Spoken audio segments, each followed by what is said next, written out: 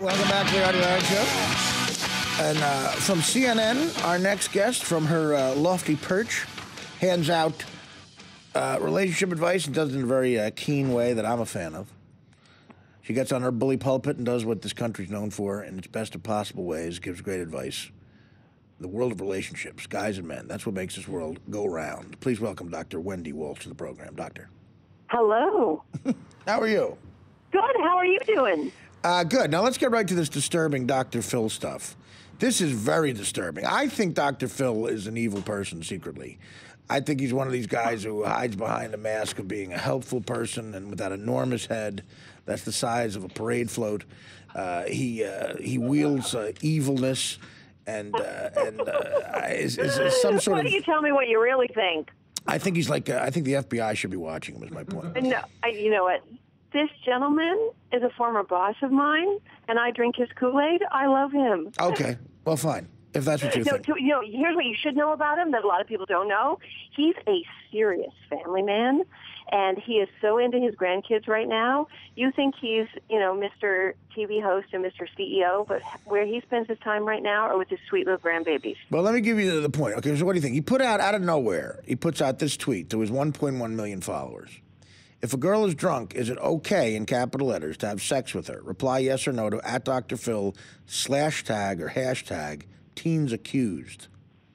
Now, where does that come from? I mean, it could be an interesting question. That came from whoever's handling his social networking. Do you think this guy has time to sit around and tweet? He's busy bouncing his grandbabies on his neck. Oh, well, that's what you say. I don't know. To have sex with a girl who's drunk, it's called rape.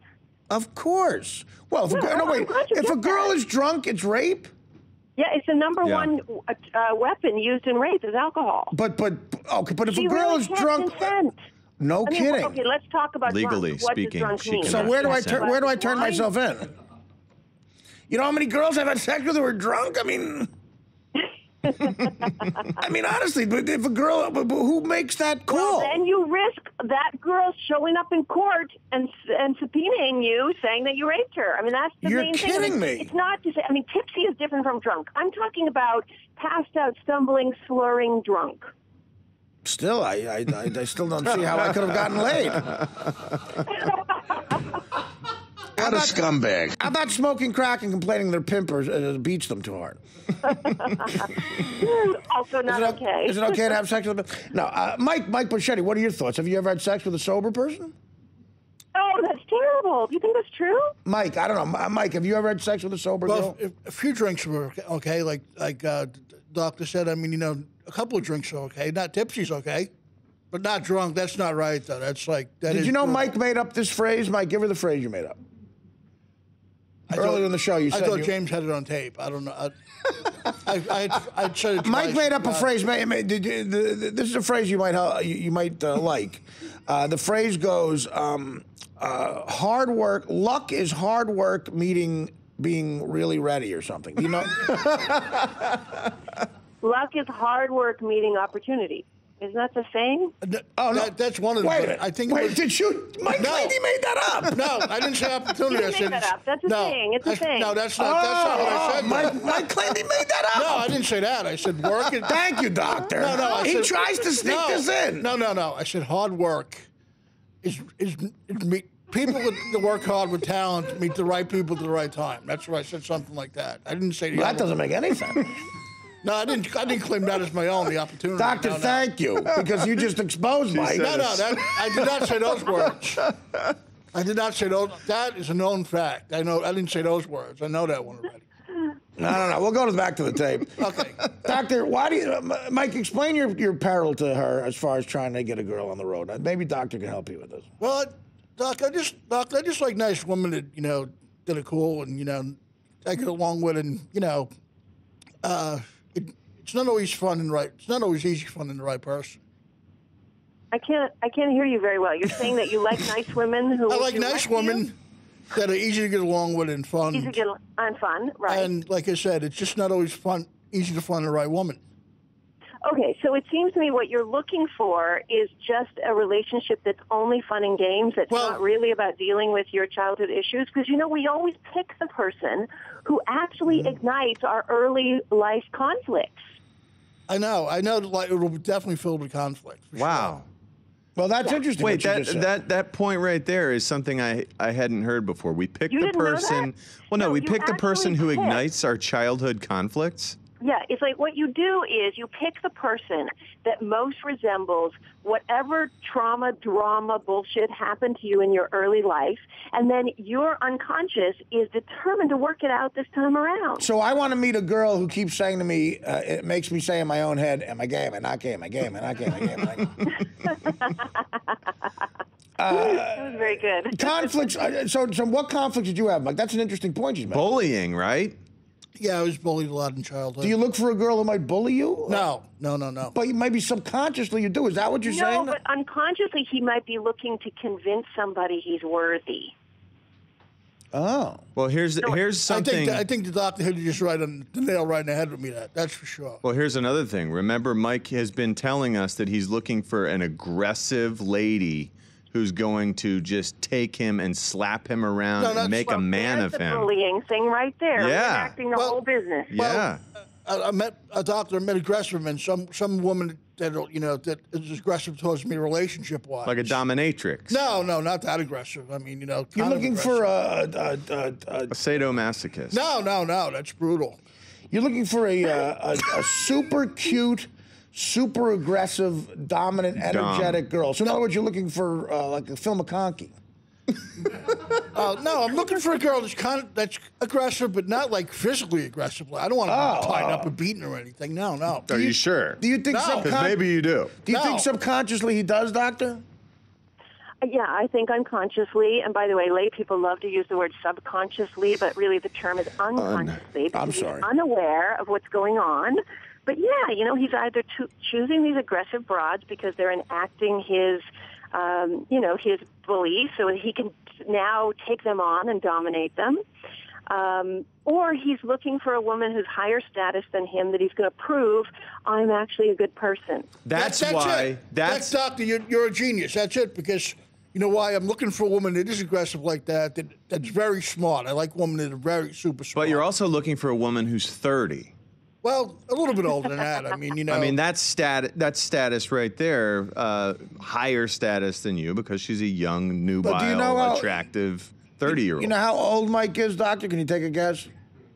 Well, actually, I read it online. He's 52. Oh, thank you. 52, yeah. There you go.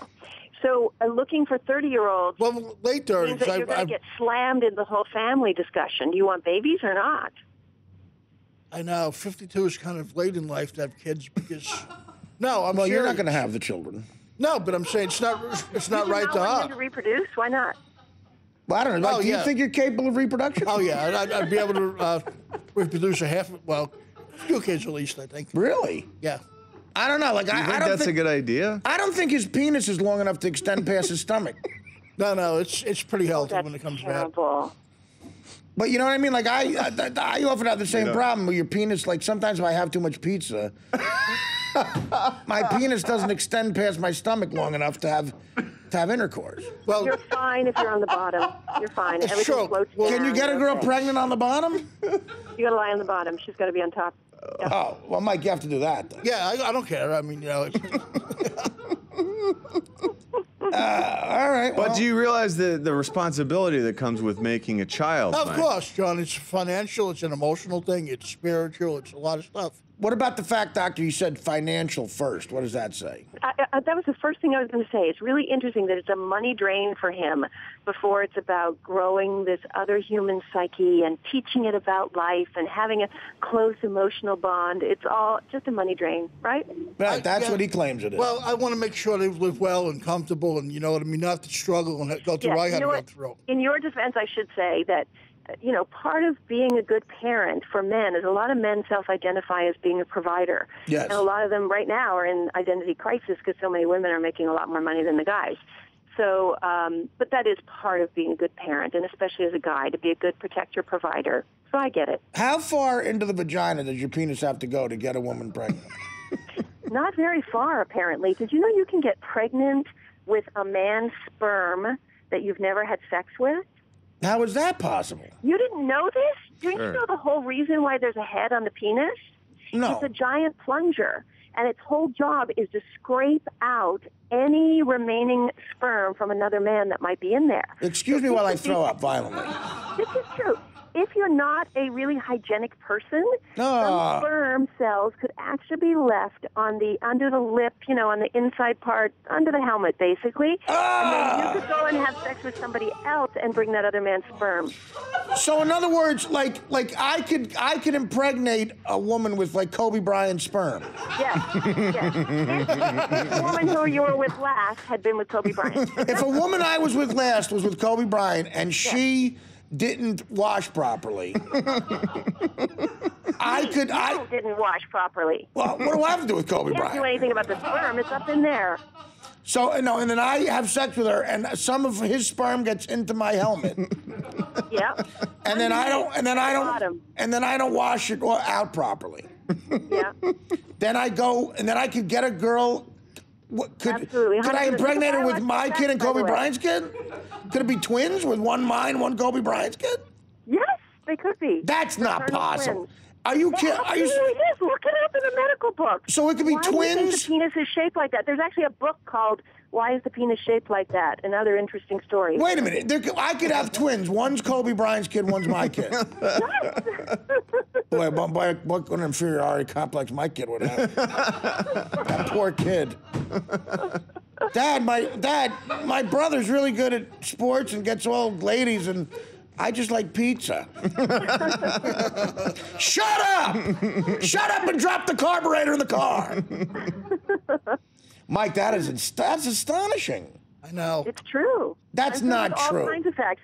Do you want to know what percentage? You know why the sexual double standard will never go away, and it makes a lot of sense for men to worry if a woman's promiscuous or not? Why? First of all, back in our hunter-gatherer times, if a hunter risked giving his vital resources, his protein that he collected, to a woman who he wasn't sure was having his baby, then his genes would have fallen out of evolution's chain, right? Because he was giving his protection provider to, another man's genes. Right. So as a result, this is a very real fear. One study I read showed that a full 10% of babies born in American hospitals do not match the DNA of the doting daddy at bedside. You gotta be kidding. How many? What percentage? I read 10%. That's astonishing. That's astonishing. Yeah. So it's a very real thing. That's why I tell women, you think you're this feminist saying, I don't believe in the double standard, but guys do. It's hardwired in them for a reason. Yeah. Oh, my God. That's unbelievable. And then there's that plunger problem, the scraper and plunger thing, and they could be being pregnanted, innocently by another man's sperm. Now, Mike, does your penis extend past your stomach at this point? When you're erect? I may need a woman to help me get to that point. What is she going to do? Get it in good shape. Well, but when it's erect, though, does it go past it? Yeah. Oh, yeah. I don't know, doctor. Doctor, can you come to a physical examination? I'm not a medical doctor. Well, that's how you get out of that one.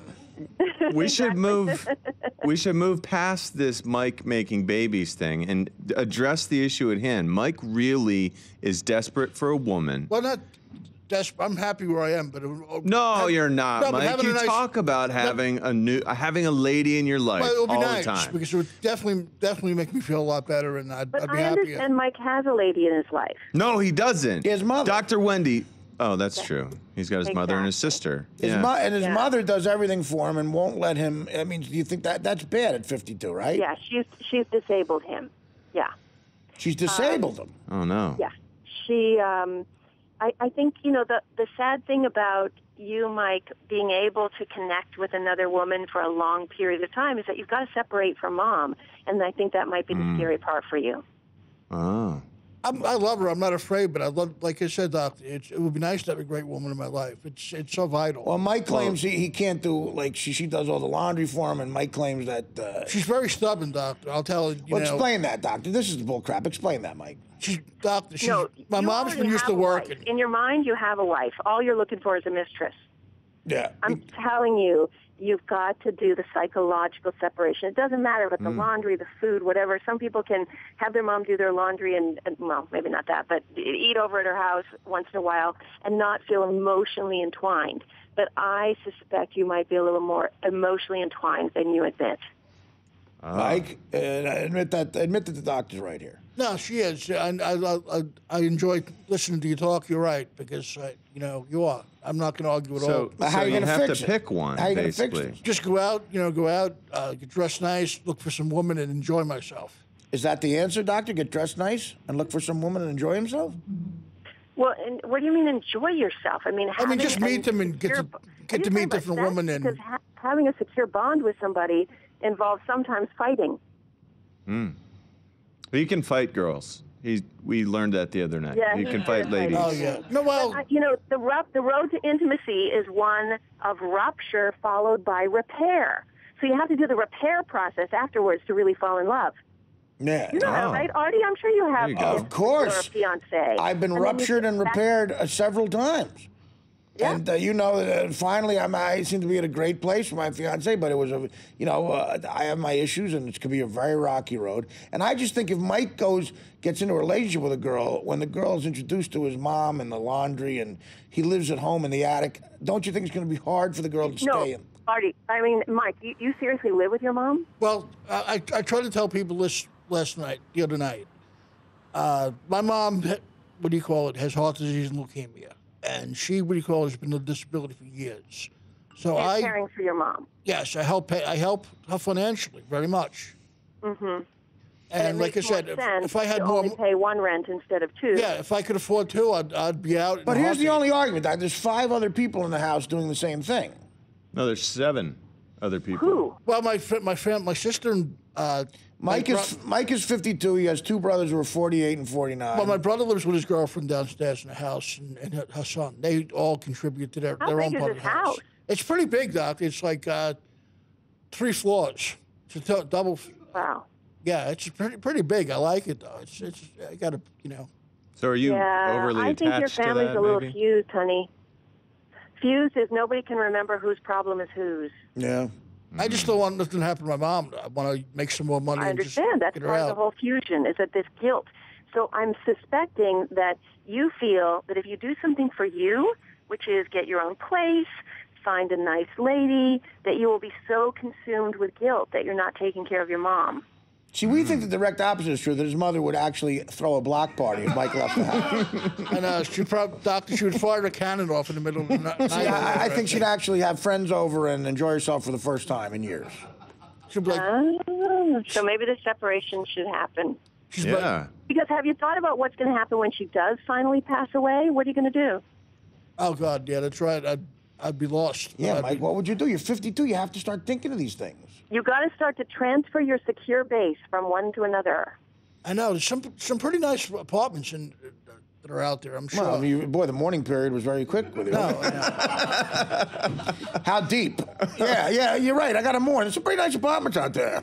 Hey, I think Dr. Wendy needs to know what happened after the last time we talked to her. After the last time we talked to you, Mike became in a relationship the next day on Facebook.